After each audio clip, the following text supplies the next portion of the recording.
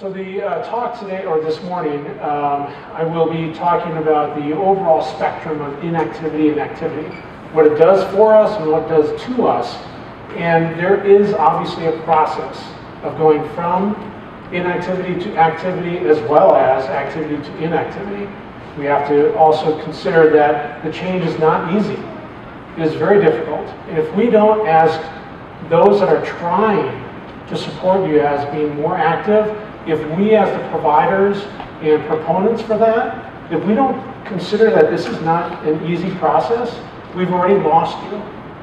We've already lost ourselves if we don't do it ourselves. It's not easy.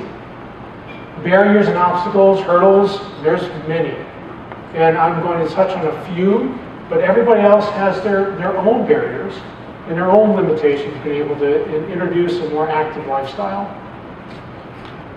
Optimizing success, I'm going to see if we can kind of hit on some very important aspects of trying to get over some of those hurdles, through those hurdles, and work on the process of you moving through the stages of incorporating more activity and exercise. And then, believe it or not, I'll get to the end, and that's when I talk about more general, but sort of specific from research, but I'm not going to get too heavy in research today. But I'm going to provide you with a few slides of the bottom line guidelines for exercising in different aspects. So this is this is one of my best. This is 1985 in the public health realm or field of investigation. The definition of physical activity is defined as any bodily movement produced by skeletal muscles, muscles that move the skeletal system, that results in energy expenditure. So that right there doesn't say it has to be a strength training exercise. It doesn't have to be an aerobic, out running or biking. It's movement. It's movement that is expending some energy. And this energy expenditure, can it offer the effects of decreasing the effects of deconditioning and inactivity, as well as could it possibly reverse some of the symptoms that are directly related to MS? And I think that the evidence is growing, it's current and growing in the aspects of it can be beneficial for both of these aspects. So exercise and physical activity, there's a list here, but there's also some other, but these are the 4 general categories that you can incorporate or get activity out of. One is in leisure recreational activities. This could be something out in the environment. We have a great environment here, out in the mountains, hiking, walking. It could be needlepoint. I don't do needlepoint, but it's it's a leisure recreational activity, but it's movement. If you're moving any part of your body, that is activity. Occupational, if you're still employed or partially employed, just that up and going, getting ready for work, moving, that is considered activity. Activities of daily living, this would be doing your hair, brushing your teeth, getting yourself clothed and unclothed. So those are, getting food preparation, those are activities as well. And then we get to the prescribed structured exercise routine. So these are 4 areas that we should promote more activity, to insert that into your day, to have a culmination of activity. But inactivity does a lot to us. So what does inactivity do to us? I'm not sure if this comes across well. Oh my goodness, it's purple. It's not supposed to be purple, but it's very nice for this morning. Wow, that's surprising. So level of activity without MS. So I'm talking about thresholds today. So inactivity will bring you down. The highest level of functional activity for MS could be at this point. It's going to be less than if you don't have MS. We understand that. Continued inactivity, limited physical activity, might put you to the threshold where you might start to have to utilize an assistive device for ambulation. And further continued inactivity could bring you down to a level threshold of utilizing a wheelchair or a mobilized device. So what can physical activity do for you? Or can it do for you? So again, we start with our lowest level of activity.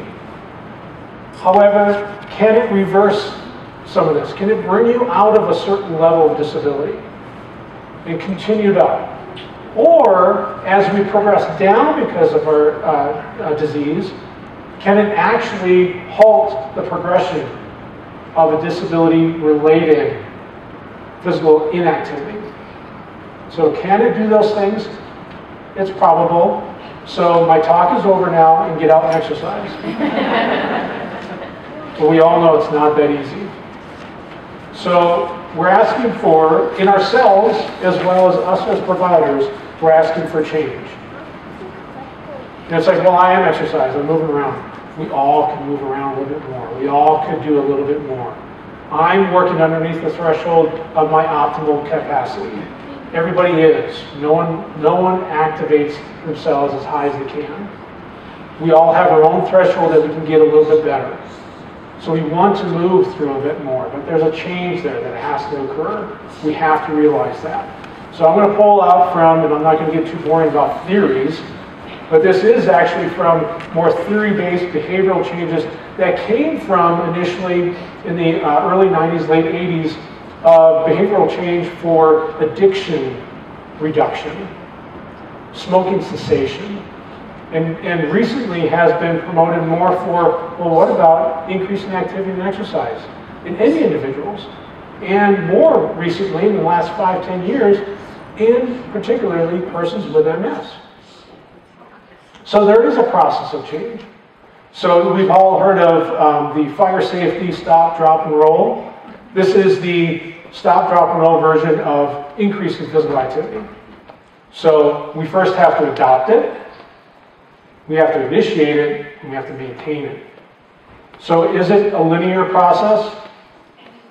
No. We don't go from, okay, I think I'm going to do it now. I'm doing it now, I'm going to continue, and I'll never go back.